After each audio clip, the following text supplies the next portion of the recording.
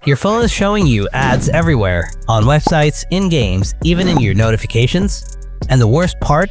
Most of it is happening because of default settings you've never changed. But you don't have to live with it. In this video, I'll show you how to block ads from the internet, stop pop-ups in games, remove email spam, and clean up your notifications, all from your phone. Let's shut it down right now. First, open up the Settings app on your Android phone. Then tap on the search icon, type DNS. Then tap on Private DNS. Again, tap Private DNS. Select Private DNS Provider Hostname. Here, you need to type dns.adguard.com. After that, tap Save. This is how we blocked advertisements on different websites and in games. Next, we will block the advertising emails that we receive to our email address.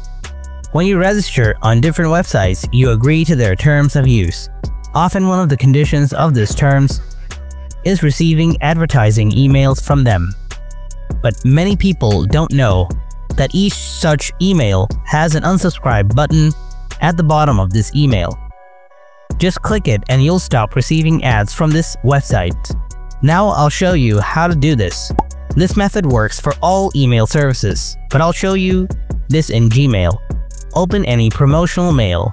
Here you can see the unsubscribe button. Sometimes it won't show here. So then you'll need to go all the way down, look for the unsubscribe button, tap on it. Now your promotional mail will stop coming. Let's check the other settings.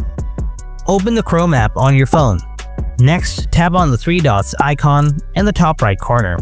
Then tap on Settings. Scroll down to the bottom. Tap Site Settings. Then tap on Notifications. Here you will get the website list to send you advertisement notifications. Tap one of them and make sure to toggle off Allow Notifications. And that's all.